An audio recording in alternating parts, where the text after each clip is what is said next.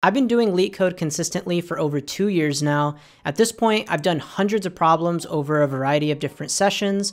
I've done tons of random problems from the discussion forum, and most importantly, creating educational content for this YouTube channel. This channel has kept me motivated and consistent with my studying habits, even when I wasn't actually looking for a job.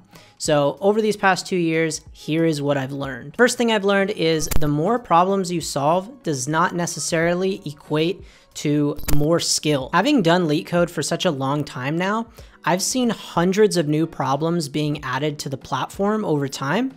And when you see more and more problems being added, it may feel like your study prep will never end. But the truth is, you can be interview ready by doing 75 to 100 very carefully chosen problems. So for example, if you're doing 5 problems a day, but each problem is very closely similar, you aren't really improving your skills more than just stat padding your LeetCode metrics. If you only need a maximum of 100 questions to be interview ready, then why are more problems added to the LeetCode platform? Well, to answer this, it's pretty simple. It's because they're a subscription business and they need to keep up the image that you need to keep solving problems. So just to prove my point, here is LeetCode question 316.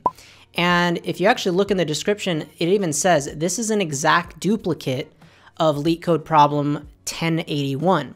The only difference is LeetCode problem 1081 came on the platform many months later, but they're exactly the same problem. The problems are just worded very slightly differently, but you can see that if I were to solve 316 and then solve 1081, I really didn't learn anything extra. I just got another problem under my LeetCode metrics that I solved. Another example is LeetCode problem 530. This is an exact duplicate of LeetCode problem 783. And once again, if you were to solve 530 and then go ahead and solve 783, you're not really learning anything new when you solve that second problem. Just one more example to drive the point home. You have LeetCode problem 159, which is longest substring with at most 2 distinct characters. This is a very popular problem. Now, this one doesn't explicitly say that there is a duplicate problem, but the solution is almost identical with LeetCode problem 904, fruit into baskets. The code differences between the two are so small, but the approach is exactly the same. So the key takeaway that I've learned is choose your problems very carefully when you're studying because LeetCode is not going to do it for you. The second thing I learned is that consistency is a lot better than grinding. Like I mentioned, this channel somewhat forced me to be consistent with my practice. I had to learn new problems each week, specifically problems asked recently by large tech companies. And if you fast forward to the past 3 months, I ended up interviewing at some large tech companies like Google, Salesforce, Coinbase, Twitter, and some others, and I ended up getting 4 different offers. I really attribute the interview successes to having good habits and improving my data structures and algorithm knowledge over a long period of time instead of a short period of time. I wasn't grinding, I wasn't doing, 8 hours of studying every day, because when you cram a bunch of different concepts into your head at once, it's very easy to forget what you studied even just a week later. In reality, I was doing about 5 hours a week.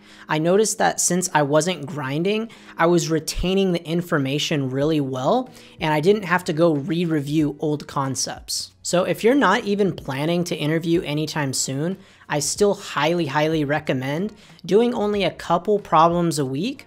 And when you do have your interviews coming up, you'll feel a lot less stressed. The third thing I've learned is that explaining a problem or a concept out loud will help you retain the information a lot better. This became really apparent to me every time I was writing a script for these specific YouTube videos.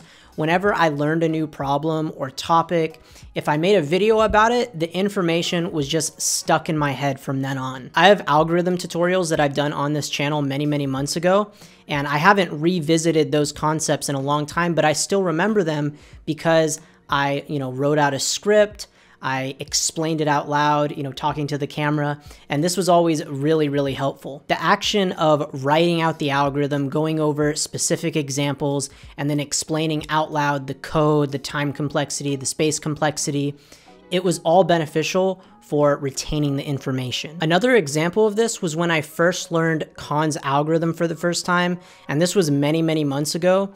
And although I didn't make a video on this topic, I ended up explaining it to a friend who was about to do his on-site at Meta. And after I explained the algorithm out loud to him, it just made the algorithm click even more for me.